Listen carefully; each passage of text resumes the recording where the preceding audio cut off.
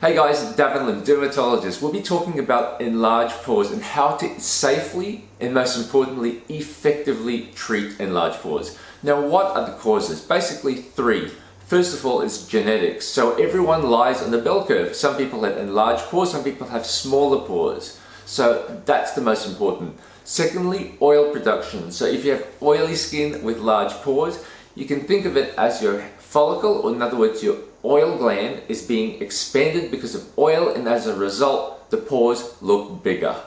And thirdly, it's age-related changes. So as we mature, we have UV damage to the surrounding skin, and the support for the follicle itself decreases in time due to age-related decreases in collagen and elastin.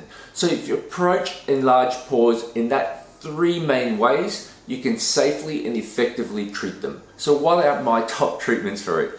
First of all, if you have excess oil, sometimes simple skincare or prescription medications by your dermatologist can reduce oil production and hence reduce enlarged pores. You can't change genetics, but you can decrease the amount of UV that you're getting and decrease the amount of collagen breakup, which is sensible sunscreen and antioxidants.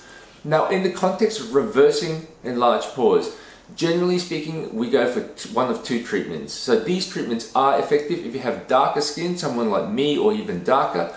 The pico laser is a very, very good, predictable, safe, low downtime way of reducing pores. Most people need 2 to 3 treatments over a period of about 3 months. Now, if you have lighter skin types, then fractional laser resurfacing, including thulium and CO2 lasers, can do wonders. If you use a high-pass fractional laser, most patients require 1, at the most 2 treatments to reduce their pores by approximately 50%. Certainly, if you have more enlarged pores or much bigger pores, then other things, for example, like TCA peels, TCA cross, can treat these types of pores.